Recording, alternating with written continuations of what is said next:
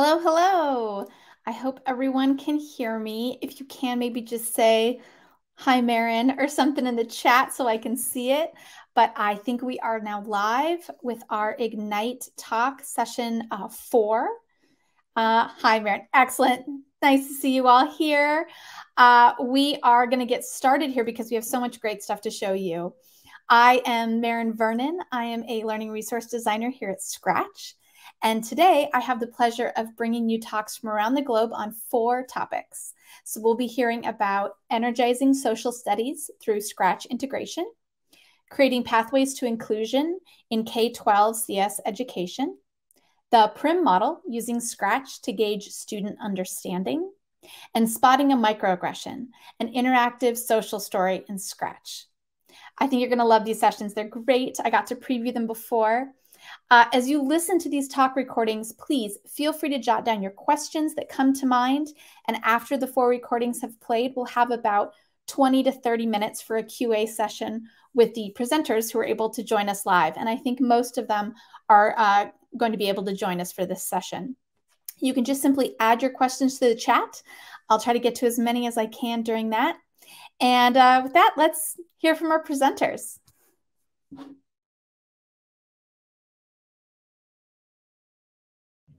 Hi, welcome to Energizing Social Studies through Scratch Integration. My name is Cindy Baldacchini, and I'm a curriculum developer at the US-based company CodeHS. Today, we're going to understand how to use Scratch as an effective learning tool in social studies. And we're going to dig into 3 lessons that show different ways to use Scratch. So what is social studies? It's more than just history. It's civics, cultural awareness, geography, and timelines. We're going to look at 3 lessons, a model of the US government, and the first image shows that model of the 3 branches, an interactive map, which can also be used as a timeline, and an interactive game to explore culture. Scratch is great for making social studies dynamic and exciting and meeting your students where they are. If your students currently create posters, slides, and maybe essays, they can express that same learning dynamically by creating animations, games, and interactive quizzes. So what's the best way to use Scratch? Start with your learning objective. This is different than the US-based learning standard. It is what you want your students to produce. What artifact will they create? And then clarify what your students will create. For example, if they're going to make a quiz, will it be a multiple choice quiz or maybe an open-ended quiz? And then lastly, set your schedule based on how many class periods you have available to teach computer science. Best practices, no matter what your schedule is to use short instructional videos and GIFs. These are videos your students can pause, they can rewind and rewatch, and you can share those videos with students who are absent, which really makes a difference. Target 1 new computer science skill for each social studies lesson. So if you're going to use an end of the unit assessment, just 1 new CS skill, and then provide starter code to differentiate so that students who are newer to computer science don't get overwhelmed. Here's our first lesson we're going to look at, the model of the US government. This is an animation that shows the 3 branches of the US government and a white scroll moving between the branches.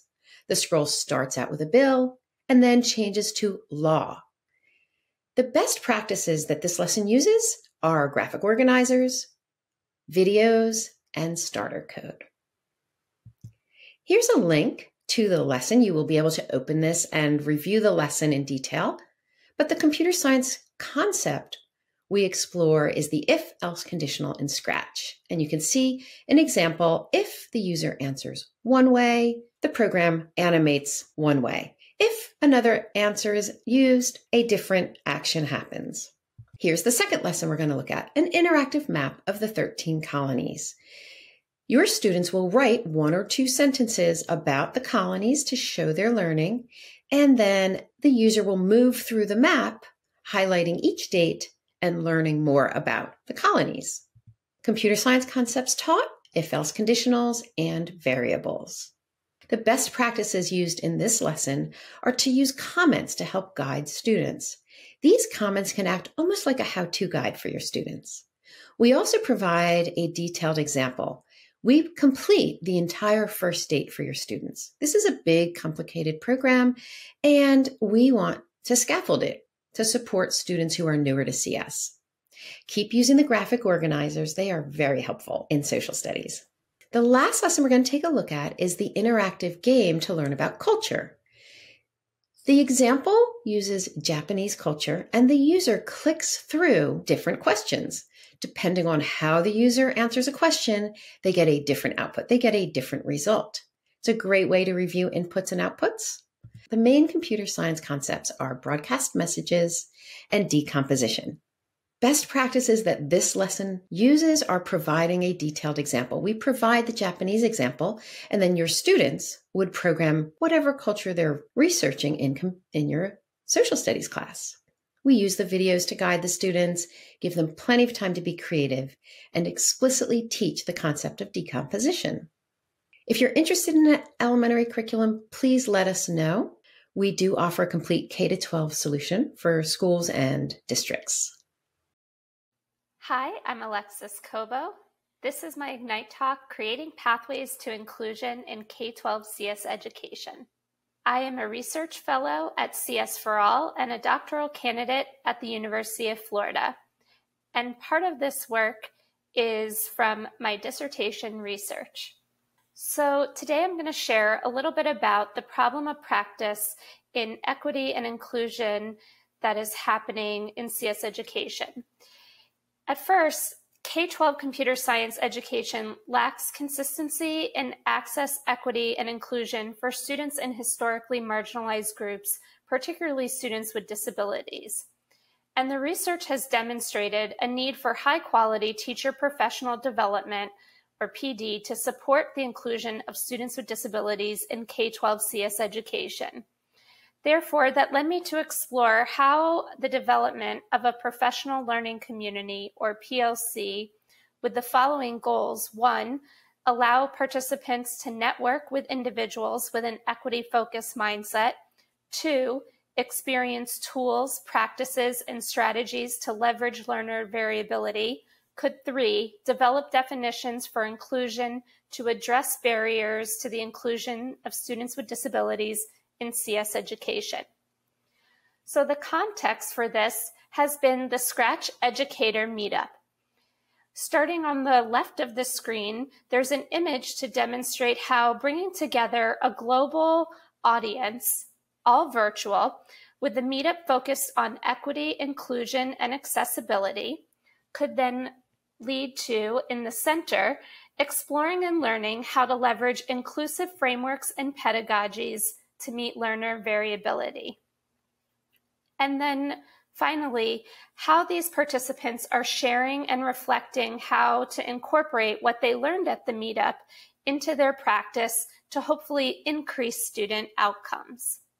There's a very popular illustration and a way that we can address a pathway to inclusion that takes the concept from Resnick and Silverman of wide walls, low floors, high ceilings, and re-engineers it with the ideas of low floors with ramps. That's not just an entry point, but actual inclusion for designing access to technologies, high ceilings with tall ladders, which is in order to provide the opportunity for children to maximize their potential, scaffolded and explicit instruction when necessary, wide walls with frames of interest, which accounts for the range of learner variability, supporting students' specific interests within those wide walls and allowing for personalization and creative expression within the computing process.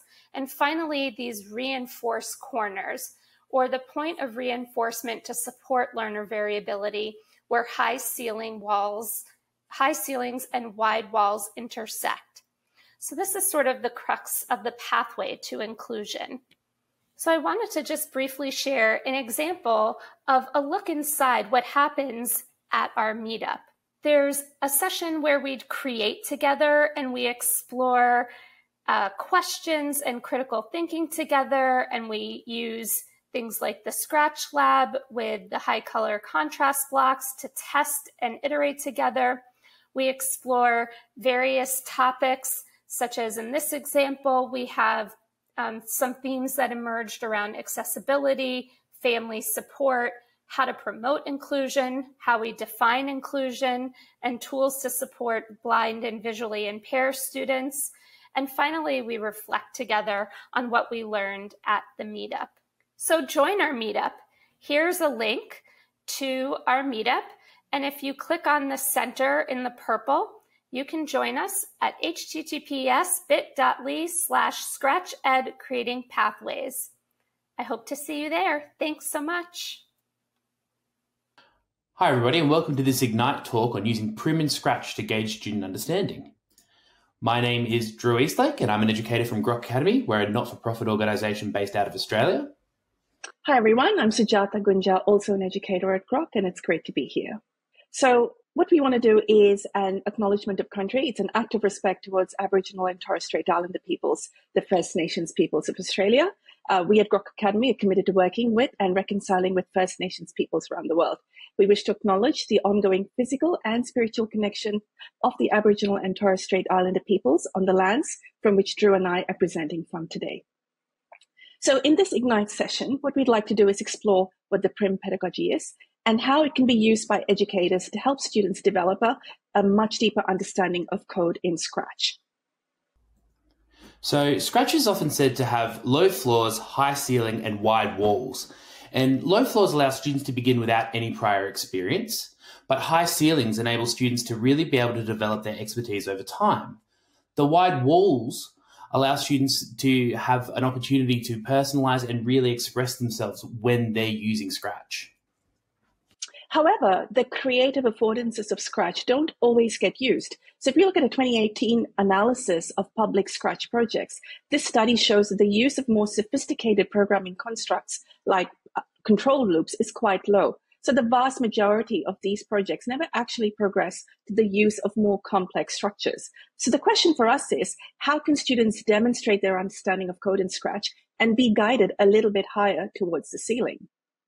The Prim pedagogy has 5 parts, and it enables teachers to scaffold how students learn programming. It's said that the most creative work happens where there are constraints, and Prim provides a great way to support the creativity in Scratch with constraints by helping students focus on small pieces of the puzzle, and we're going to show you an example. So let's begin with the predict stage. When you learn a language, you don't start by writing, and coding is no different. We want students to be able to learn to read code, and one of the best ways to do that is by predicting what's going to happen. There's no expectation and there's no pressure to immediately get syntax right. We want students to be able to gauge their own understanding of what's happening by predicting using visual cues, that's blocks, color, indentation, the sequence of the instructions, and any prior experiences that they may bring to their own learning, while they're also communicating their explanation and understanding of what they see in front of them. Then we get to the run stage, and in the run stage, students simply run the code sample and determine whether they were right or wrong with their prediction and why they may have gotten it wrong. This is where Scratch providing code can be really helpful in the see inside. Students should be expected to be able to not create their own code here, because no ownership is no stress.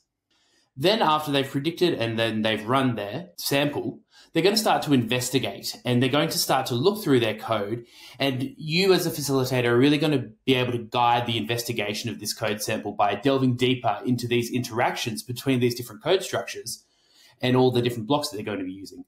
This is the bulk of where you're going to start to challenge misconceptions and reinforce understandings of the function of the various code blocks. We can do this by doing a bunch of activities in pairs, in groups, in ways that suit your particular learning context and encourage communication, collaboration, and confidence. In the modify stage, the remix feature of the Scratch platform really starts to shine. This is where students take existing code and support it with ideas and activities to make it their own. So the teacher has a really important role to play here. Students often start with cosmetic modifications, changing the background, changing the color, changing what sound a sprite might make, but are guided towards much more functional modifications. So we're really starting to change the behavior of the code. This helps them test their understanding and experiment in small, safe, and progressive ways, really encouraging a little bit of risk-taking. And finally, in the make stage, this is where students get to create something that's their own. They create new projects, but using similar code structures, so the same 6 or 7 blocks from the previous code example, but combining them in a way to solve a different problem. By providing these constraints, it enables students to take what they've learned and explore it to a greater depth. It helps them increase their confidence because it makes them more comfortable by building on previous learning. And the PRIM scaffolding essentially aims to reduce students' cognitive burden by slowing down and slowly introducing ownership of code. And Scratch features including the See Inside, Remix, and Create really help encourage this. We do have a number of resources for further exploration, which we will link to. And there's also a series of small Scratch projects that you may be interested in that really do help elaborate on what we've discussed today. But we are Grok Academy. We're an Australian not-for-profit whose aim is to educate all learners in computing skills, and we'd love to thank you for joining us today. Thank you. Hello everyone, my name is Harita Suresh. And my name is Sharda Suresh. We're glad you could all be here for our presentation on spotting a microaggression. We'd like to begin by discussing what microaggressions are. Microaggressions are the thinly veiled instances of racism, homophobia, and sexism which we see in our daily life. Oftentimes, both the offender and the victim never notice that there is something fundamentally wrong in a microaggressive statement. However, the harmful message conveyed can have a lasting impact on the victim. In fact, research indicates that microaggressions are linked to low self-esteem, increased stress levels, emotional exhaustion, anxiety, depression, and suicidal thoughts. Children are quite influenced by the behaviors shown by parents, close family, and peers. Due to this, they may unintentionally learn microaggressive behaviors, as they are too young to differentiate between right and wrong. As a result, children continue to exhibit these behaviors even as they grow older. Our game, Spotting a Microaggression, aims to show children numerous scenarios in which a certain comment or gesture can make someone feel hurt by attacking parts of their identity. This allows them to learn why microaggressions are harmful. We believe it is easier for children to learn from situational stories instead of lectures, and we know that Scratch is the best medium to convey these stories. Now, let's start our demo.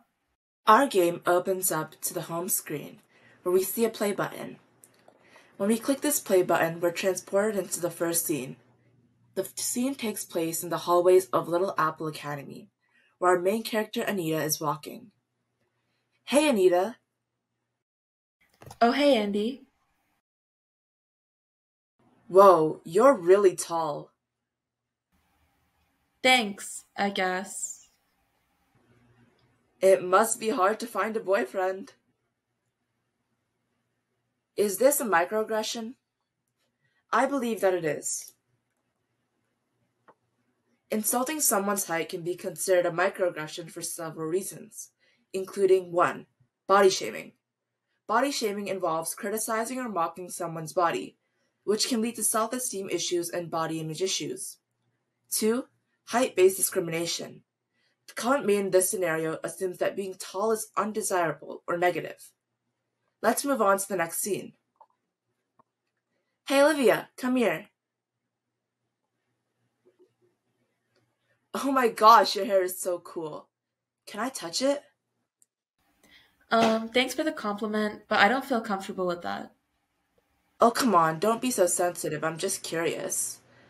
Is this a microaggression? I think it is. Asking to touch someone's hair, even when they ask you not to, can be considered a microaggression for several reasons, including objectification. It reduces the person to an object of curiosity, focusing solely on their physical appearance rather than recognizing them as an individual with boundaries. 2. Exoticization.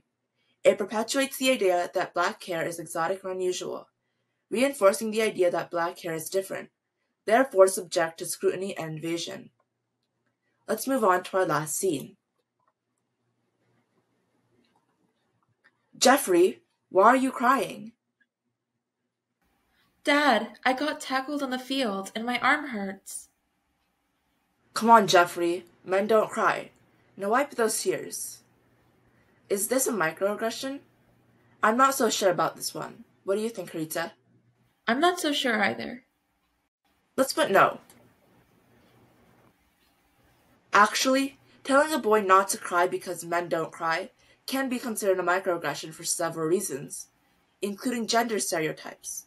It reinforces harmful gender stereotypes that associate crying with weakness or femininity, suggesting that expressing emotions is not acceptable for boys or men. 2. Invalidation.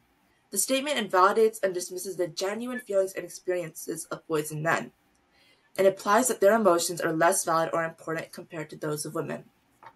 Now let's see our score. Since we got one of the scenes wrong, we have 1 black heart and 2 red hearts. We hope that this game will initiate classroom discussions on microaggressions, so we can make our classrooms more inclusive for all. Thank you.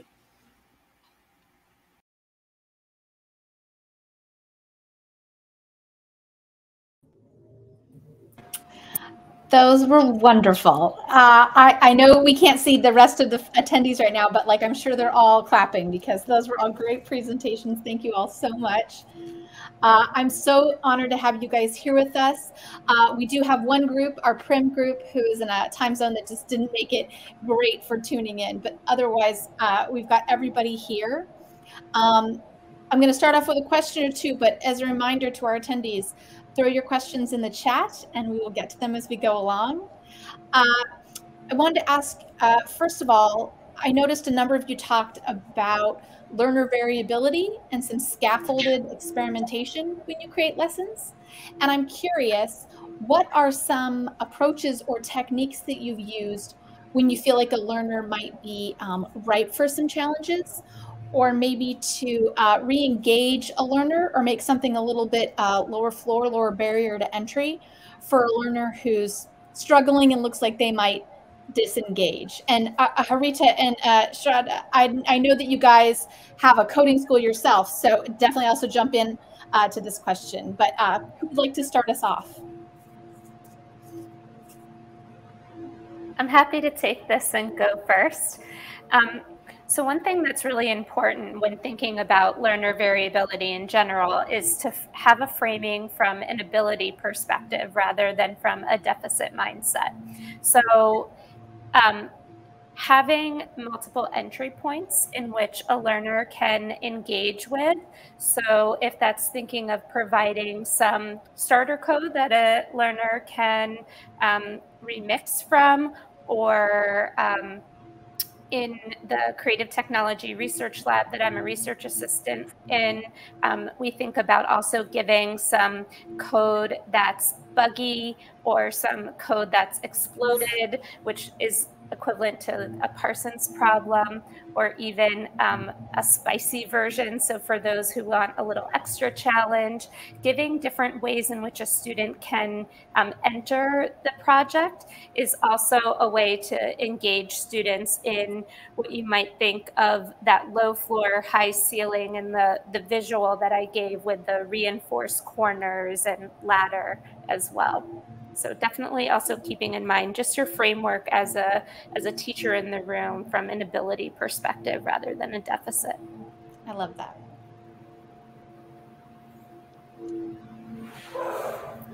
Feel free to take it away. Anybody else have a thought? Well, one of the things that I've noticed is that following a student's interests as much as possible. So a student who feels perhaps, oh, I can't code, I'm an artist, allow an entry point into the same concept of what you're trying to teach, but using an art solution. So they'll still learn functions, for example, but use something that that child feels confident in. It really helps. I love that. In many of our boot camps, we have students that come in from a bunch of different experience levels. So I think making sure that everyone is engaged, especially the advanced coders, is really important. So we make sure that in our classes, we offer hacks that you can add to your games to make them more challenging, especially for students that have more experience towards Scratch. And we also make sure to give all the kids a little bit of creativity in their projects. So even if it's a guided project, we make sure that they can choose their characters, their sounds, their backdrops, and they can experiment with the blocks that can change the colors. So we can keep all the kids like really entertained throughout the whole class. So another thing that we do is we want to ensure that our kids who are in our classes really understand the lesson that we're providing them. So what we do is we try to make hard concepts more relatable and to essentially portray them as things that they see in their daily lives. So maybe if you're thinking about a for loop or loops in general, you're like, oh, how about what you do every morning when we go to school? Because generally that's something that's consistent. So what we want to do is we really want to make sure our learners understand.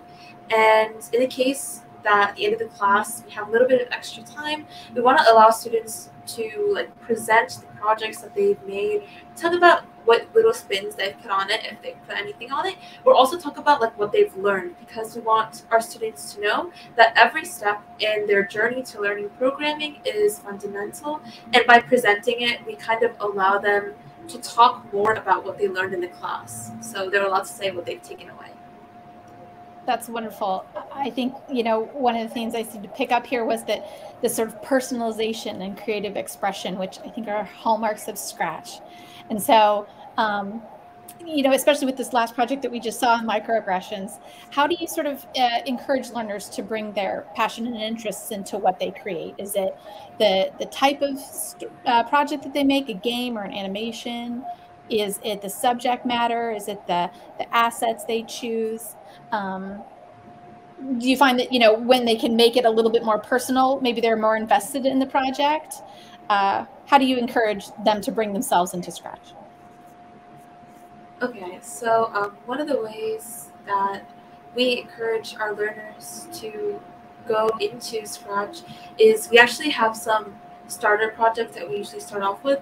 And one of them is like, write your name out in Scratch and add some like filters to it, make it more interesting than just the basic project. And we'll give our students a template. We'll teach them some basic steps that they can use, such as making the characters spin, making them increase in size and color. But for the most part, we want our students to customize them and let themselves be seen in their projects. And I think that's one of the best and the biggest things that our students take away from our classes is that coding isn't just about, just learning a concept. It's also about applying yourself and seeing how you can use and express your interests in what you make. Yeah, I do think extending a lesson as much as possible. So having chunks where the students do a small piece of the project, but then they take the rest of it and they move forward and they can branch out to add things that they're interested in or additional coding concepts that they really enjoy. And that's great too. You get to see that customization.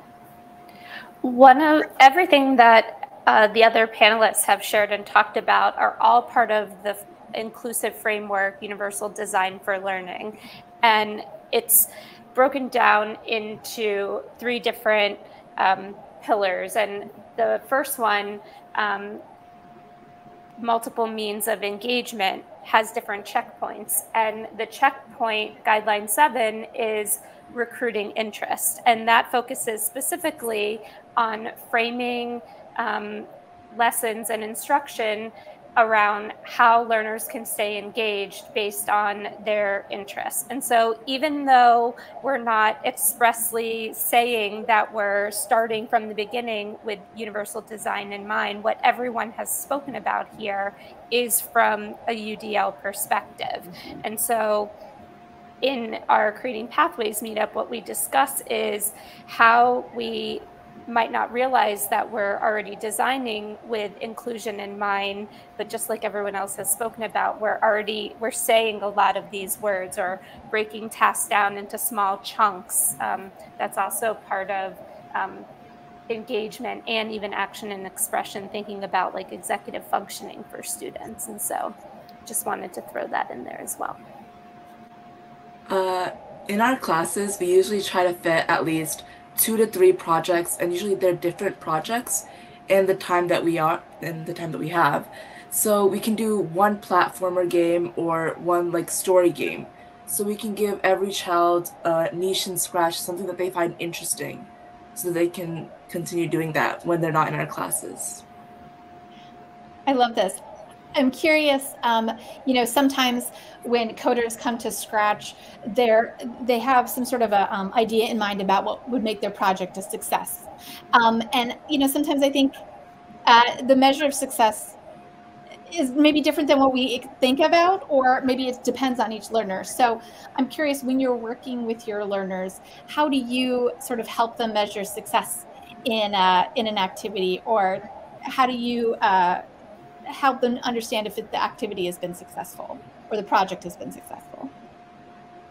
Well, I'll start with this one. One of the things that we encourage as a lesson ends is for students to get together and share with each other. So if they've made a quiz game for a math class, say, let your friend play the game while you play their game and look at how you changed it. How is yours different? How is it the same? And then what can you do better? What can you do differently? And I think what really gets them thinking is we'll ask and we'll look for, how could you apply this same programming concept to another math concept? Like, what other math concept can you use your program for? And that starts these really interesting end of project conversations, and it takes some of the pressure, I think, off of what grade did I get, or what, since for schools. When I was a classroom teacher, one of the things that we worked on was having reflection journals. And in those reflection journals, we would set goals together. And so every student's goal looked very different because it was personalized to them. It met them where they were in their skill journey. And that also goes back to one of those UDL checkpoints of guiding appropriate goal setting. So helping to provide prompts and scaffolds and resources. So when things get difficult, students have a way to go back and reflect, and you as the teacher have a way to support them and give them time in appropriate feedback. So I think, checking in, having goal setting, giving feedback is all really, really important on a student's learning journey. I agree with that. And in most of our classes, we always make sure that the child types in the chat what they want their project to look like, so we can find a way to incorporate that into the final outcome of the project. So we base it off what the child wants to do. And at the end of class, if they want to add something to their project that they don't know how to, they can always unmute and tell us, and we'll always stay behind a little extra to help them. So that way they can feel successful about their own project. I think one of the biggest metrics for me to measure how successful an activity was to see if a learner felt like they learned something new, if they felt like they made progress. So if they came to the class and they said, today I learned blank, and I didn't even know that blank existed, like, it's completely new to me. That is one of the biggest successes in an activity that I can ever measure. And I think that learners always start off in different places, especially in our classes. We see people of many different skill levels, but we want everyone to end up walking away with something new that they've done or something new that they've learned. And that's the biggest successful outcome, for me at least. I love all of these answers. And I love that, like, learning something new, can be like a perfect outcome, right? It doesn't have to be even something big. I always feel such a sense of joy when I've overcome a challenge or debugged something and finally got something working, or, when somebody teaches me something and I can sort of replicate it. And so I love making sure that they have that sense of passion. It doesn't have to be some sort of big grand thing. It can sometimes just be these small wins, and they add up. It sounds like maybe in some of these spaces there's some availability for collaboration or play when you're creating an activity like this. And we as a facilitator may be trying to help the student learn something, but sometimes maybe they want to teach us something, which is awesome. And I think is empowering, but also when you teach, sometimes you learn as well, right? But also just this ability to rely on each other and to work off of others' skills. So the facilitator isn't the only, the expert in the room, right? Sometimes they look at us as experts when we may not be, we're learners just like them. So I'm curious, what do you see as the role of collaboration and play when you're doing these activities? And also trying to level set for maybe a classroom where there's different experience levels, different strength points between your students. How does collaboration come into this? Okay, so I feel that collaboration in activities is probably one of the most influential things I've seen in my classes, at least. So oftentimes when we have larger classes and there's only one instructor per class, when we're going through the questions that some of our students may have, another student actually comes in and they see their fellow student is waiting for, an instructor to get to their question, and they said, oh, have you tried this step instead, or have you looked at that might be causing your issue? And oftentimes we see that by collaborating with one another, the students are able to actually resolve their own problems. And I've seen students who have questions with their code.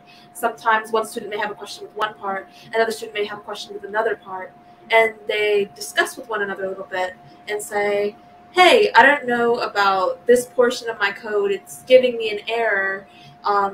This part of your code seems to work. Do you know anything about this? And students are so open to asking questions and talking with one another. That's how collaboration just looks in these classes. Yeah, I agree. I think debugging is a natural collaborative effort. They love to help each other that way. I think also designing some lessons and some programs to be pair programming. So if you want to make, say, a band, and you want that to be collaborative, you want maybe 3 people and one person is going to code the drums and one person, and they can feed off of each other. I think there's a lot of opportunities for those types of collaborations where the actual program itself and the objectives for the lesson require or lend themselves to collaboration. I think sometimes too, students are afraid of the open-endedness that comes along with play. And so guiding them and modeling for them what play looks like and how the ability to test and fail and make mistakes is okay, and letting them call out your mistakes in front of the whole class helps build that perseverance and persistence.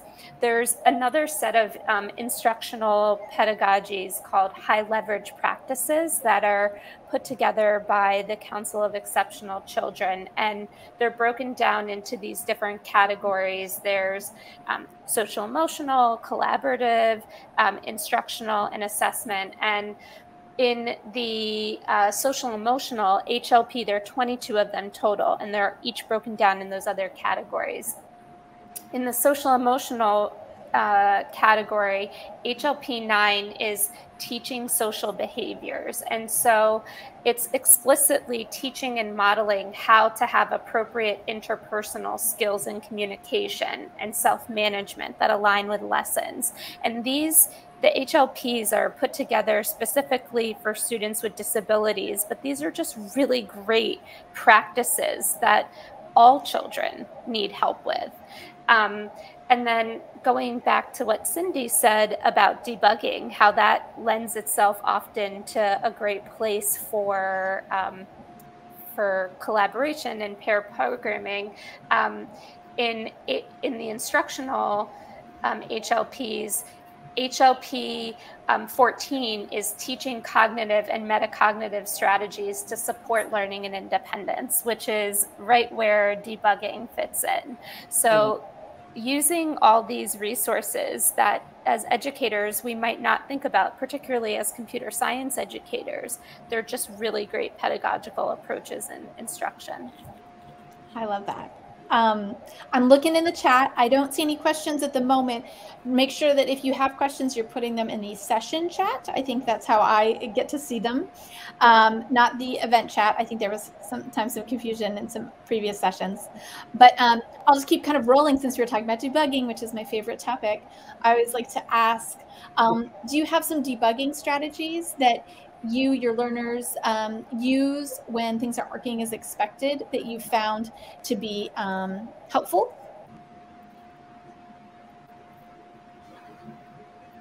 Give me your favorite debugging. A debugging walk where, especially for younger students, so when I was in the classroom, I taught K to 6. When you've got young learners, it helps to physically have them stand up and move. And I think this actually applies to older students, even high school students. If they can enact the code step by step physically, it may help them. And Scratch, this specifically applies to Scratch because a lot of the animations have motion in them. The other option, of course, is to talk through it. But I do believe physically getting up and moving can make all the difference for younger students, especially K to 3, K to 4. That's fun. I like that. Yeah. So in our lab, one of our National Science Foundation funded projects is called UDL for CS, Universal Design for Learning for Computer Science. And I think there's going to be a link dropped in the chat for everyone.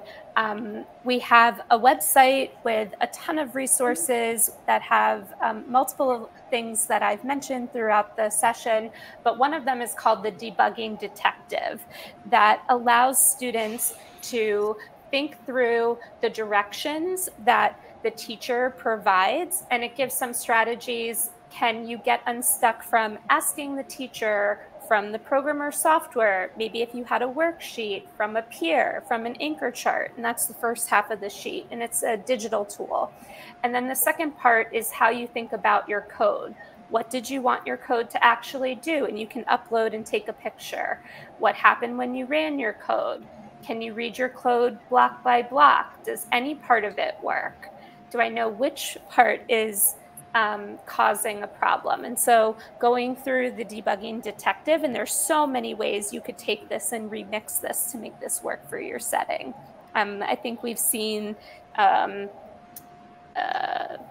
bulletin boards of debugging detectives and whatnot. So lots of different opportunities there for folks to get creative with this resource. Very fun. I grew up loving mysteries, so I always say, like, this is like reading a Sherlock Holmes mystery sometimes when I'm reading my code. Go ahead. Do either of you have a favorite strategy? Yeah, usually in online class, it's a little bit harder to actually debug code with some students since I'm not actually face-to-face with them and it's just through a computer screen. But I actually think that when a student runs into a problem, it makes a better relationship between the instructor and the student because the student has to speak up and say, hey, I don't think my code is working. And they have to share their screen and then they have to walk me through the code that they've written so far. So that makes a better relationship between me, the instructor, and the student themselves, because now we've actually talked to each other and we've talked about what they don't feel comfortable with in the code and what they think the problem is. And we just kind of walk it through from there.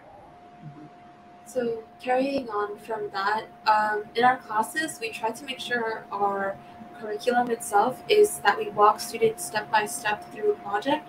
So after, and by step, it's like you put together a small segment of the code, and then I'd ask, okay, so when you guys feel like you have these blocks put together, just let me know. And then afterwards, if you guys do encounter any problems, so if something is not being put together properly, something isn't working, tell me. So because of this, we actually kind of know already where the problem might be when they're actually looking at their code. And oftentimes, as a consequence, many students can actually tackle their problem because they can see, hey, I know that everything was working before I got to this step, and suddenly it's not working anymore. So it has to be the new blocks I added in. and then they're able to see from there, okay, now where can I go? And then also, we're always here, and the other students in the classroom are always willing to help out in case that, one of us is already working with someone else. And that's just how we debug in our class. And also, a really helpful tip is if you know that the code stops running on one line and that one line looks really right to you, just look at the line above or the next few lines above, because usually that's where the problem is, unless it's like two different structures. But usually it's like one big chunk of code, so students are able to tell it's somewhere within this vicinity. I see there's a note in the chat, which is great, which Kat says, we use sounds throughout the code to help kids identify where in the code the bug might be. I think I can picture this, that you're kind of building sounds throughout. So if you're hitting certain trigger points, okay, it was working up until, the hey or whatever, and now it stopped working. So now I know where to start looking. I have my little, on my desk, I have my little rubber duck. Ooh, he's hard to see. But I remember being told when I started coding that if you got stuck, you talk to the duck. And so when I don't have anybody else here to talk to, I talk to him. This is great. I think that one of the things that I always wonder about is as the facilitator, sometimes people expect you to just maybe provide answers, but that's not exactly the great pathway to learning, right? So as a facilitator, when you're doing activities, how do you see your role in this? What do you see as your, do you have any advice about, how to facilitate activities, things that you've found successful to encourage that tinkering, that play, and, that's struggling a bit, because that struggling is actually kind of a superpower sometimes. It feels so good when you figure it out, right? So facilitation tips, I guess, from a tinkering learning perspective. I think I don't know, you can... I think multiple entries pathway, again, is a really great idea. Again, small chunks and more than one way for the students to come at the challenge. So, if the challenge is, to build some sort of museum type interactive map, then you want to give them 2 or 3 options so that if they're not successful with option number 1, my response as a teacher would have been, oh, tell me what other steps you tried. And so as a teacher, if I offer 3 entry points to a project, they have to have tried all 3, so it helps them avoid the go get the answer option.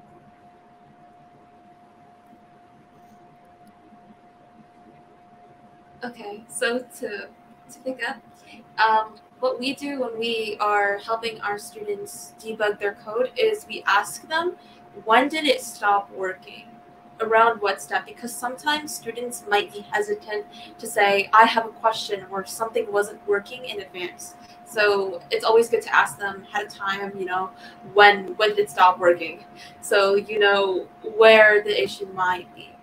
And then after that, what we usually do is we trace our students through their program. So we say, so what steps have we taken since it stopped working? What have we been adding since it stopped working?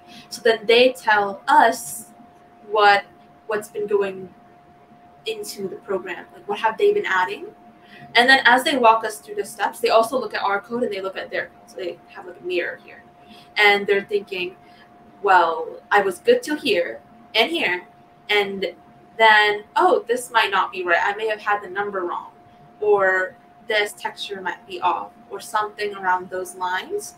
And then they're able to see where the issue is themselves without us really contributing too much. So they're able to find the problem on their own. Yeah, reading someone else's code is a powerful skill, and being able to sort of break down sometimes can be really helpful. Yeah, bouncing off what Harita said, when we're doing debugging, we usually do it as a conversation between me and my student rather than a teacher just telling you exactly what's wrong, oh, that block is wrong. So instead we're like, oh, maybe the mistake is in the last 3 blocks of the code, and the student's like, oh, you're right, maybe this block looks a little suspicious, let's change it out. We we tackle the problem in more of like me kind of helping them out, giving them little hints, instead of me directly telling them what's wrong with the code. Yeah, I also really love being silly in front of the students as a strategy, just to show them that you can't take yourself too seriously sometimes. And so one of the first projects I like to do when I introduce Scratch with second graders is the dance party, or it has a lot of variations in names from the creative computing curriculum. And I'll say to them, like, how are we going to make the Scratch cat move? And then they'll tell me some suggestions, and then I'll start trying to dance. And as we're walking through it and they're thinking through the steps and telling me, it's more that they're directing the lesson and I'm just physically representing what should be happening. So it's also bringing in the unplugged way of how things should be happening and before we get plugged as well. So I like doing a lot of silly things with them in all grade levels, even because I taught pre-K to fifth grade. Even the fifth graders really appreciate that kind of environment. It makes it really light and fun and makes them feel like it's okay. We're not, going to making mistakes is going to feel good. And also one of the tricks I learned from my mentor, Dr. Maya Israel, is using I can statements with students, saying and either having it explicitly posted as an anchor chart or having it as like a little printout on their desks. So if the concept is using conditionals, having them say, I can use a conditional in X way, or however we're going about it, and then using thumbs up that they got something right, medium that they're not quite getting it, or thumbs down that they're totally lost, as like a check-in point. So again, it's the role of the facilitator more to assist than direct instruct all the time. I love this. And as Ben pointed out in the chat, making mistakes is going to feel good. I think we all agree, like it may not feel good in the moment, but when you get, to the other side of that moment, or when you are, when you sort of wiggled out the issue, it feels super great. I think for me personally, when I would go into classrooms, sometimes at the start, when I was first using it, I thought, well, I have to be an expert, right? I have to know what I'm doing. And I found some of our greatest breakthroughs and moments were when I was doing something on the big screen, which is intimidating, right? When you're doing a code along and something doesn't quite go right. And then the students are able to jump in and help, and they feel great. And I learned something. And so it's almost a bonus to go in sometimes without necessarily an expectation of how it will go or what the final product will be, and sort of let them lead you through the activity. And I think that feels really empowering. So I love this. I will say we've got 5 minutes left, right? 5 minutes. I don't see anything in the chat still, so I'm just going to keep pegging you guys with questions. But I guess for maybe our last question, I'm curious, when you are working on a project, why pick some of the topics that you do? Why were you interested on, in giving a presentation on this topic? Why do you feel like it was important to share here today? And how do you, why do you feel like this is such an important topic to make sure to pair with Scratch? Share your passion.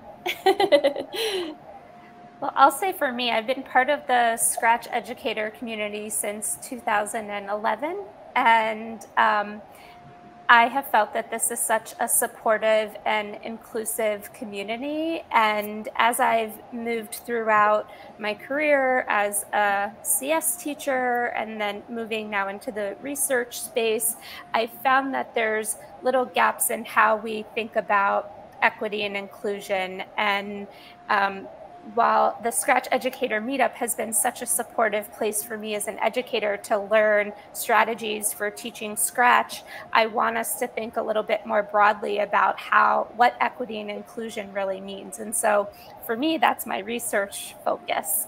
And so I wanted to give back what I'm learning in that space. Love it.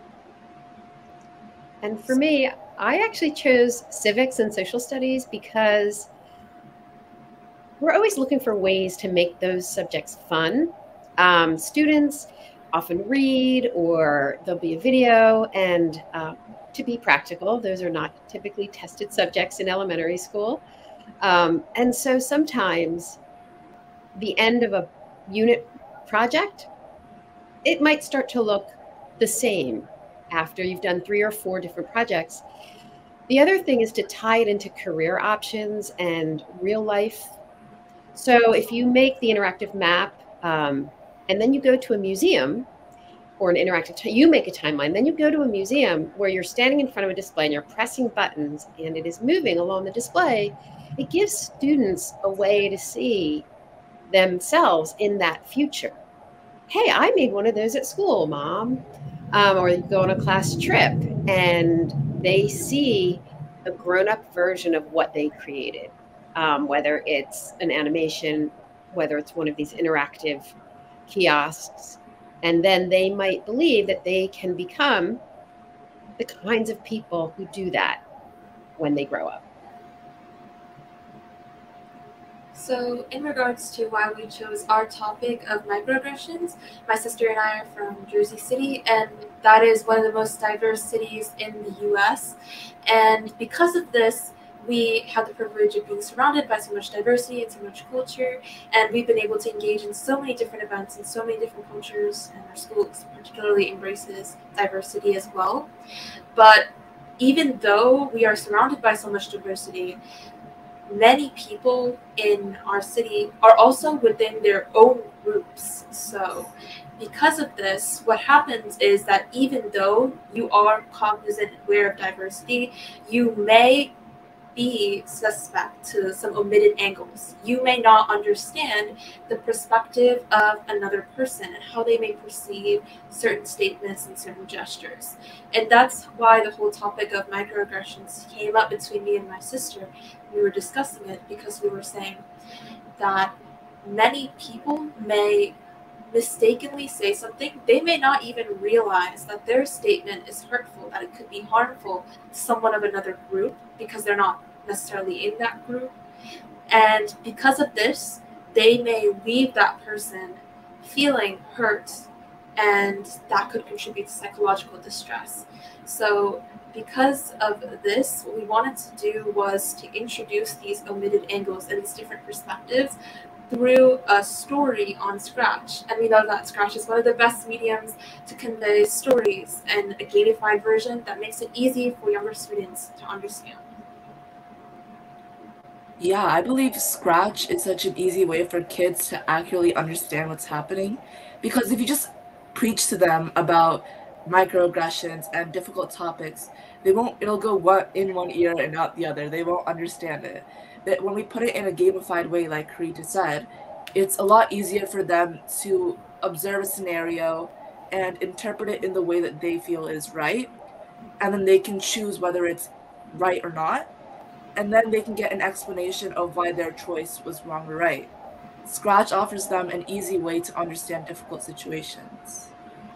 I love this, and I know we're wrapping here in a moment, but I will also say one of the things I appreciate about Scratch is this ability to remix. So if someone else has thought about a microaggression that they feel like should have been part of your project, they can remix and make their version and add, their 2 points. Or to Cindy's point, like you're making a project on civics or social studies or something, and I have this cool thing that I just learned that I want to let other people know too. You can remix a project and build upon it and kind of keep that knowledge growing. So thank you all for being here with me today. This was a really great talk, getting some praise in the chat, but really appreciate your time, and excited to see all the other stuff from you all in the future. I hope you have a great rest of conference, everyone. Thank you so much. Thank you so much.